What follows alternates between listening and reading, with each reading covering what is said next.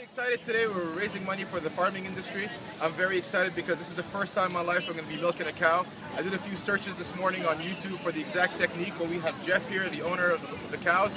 Give us a few pointers before I start. So what do you recommend? Well, a gentle hand. Okay. And a calm demeanor. Calm demeanor.